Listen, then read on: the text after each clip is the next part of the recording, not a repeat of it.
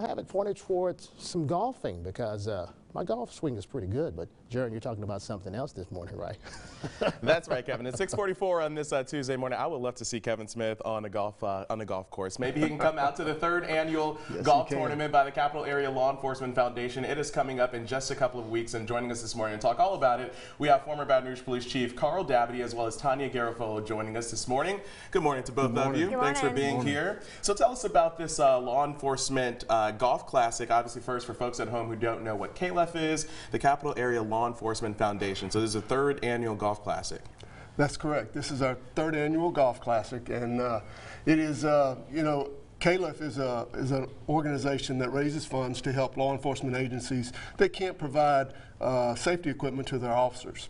So we are completely dependent upon donations that we get to fund this, our mission. So this golf classic is one of our fundraisers that we do every year, and it has been a really good fundraiser for us. And this year it's happening on Monday, April 8th. Give us kind of the details on when and where and how folks can be a part of it if they want to come out and be a part of the classic. Well, our golf tournament starts on April 8th. They can go to calef.la and register on there if they have a team, if they want to be a sponsor, and if they don't play golf, they can also be a part of this because we're going to do a big ball drop. We're going to have a whole bunch of golf balls in a helicopter. We're going to drop them, and the winner will be the closest to the hole. So everybody has an opportunity to win something in this event. That's pretty cool. That sounds like an event for Kevin Smith. I don't know if he can actually swing. He can maybe have a ball drop from the sky. So CALEF was actually started about 3 years ago after that tragic shooting that we experienced here in Baton Rouge. Tanya, your husband tragically killed in that shooting.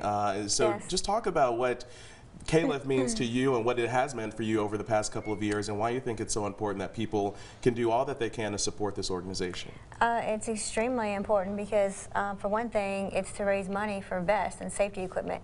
Vests are the top priority, and they're not just any vest. It's vest that's going to sustain a high-profile rifle, and it's going to protect them.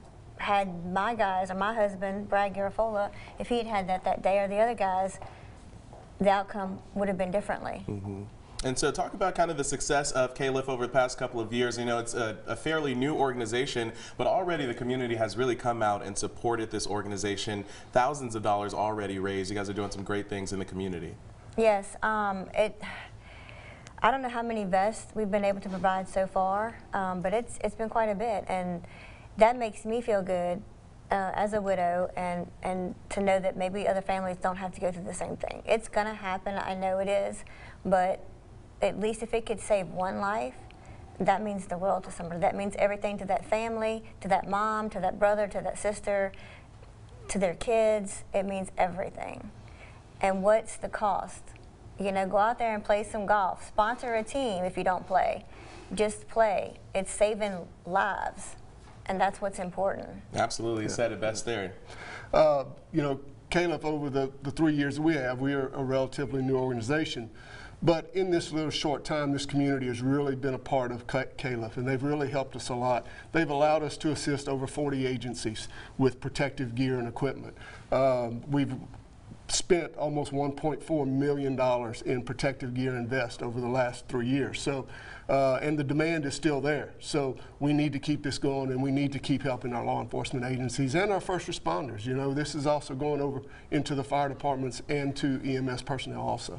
Great actions that go a very long way right here in our community. If you want to be a part of all of it, we're going to have all the information on the third annual golf classic that is the Capital Area Law Enforcement Foundation is hosting again Monday, April 8th. Just head to our website, beourproud.com, for all of the information and how to register. Thank you guys for being here this morning. Appreciate it. Thank you. All right, we're going to take a quick break. Your Morning Espresso is coming up next.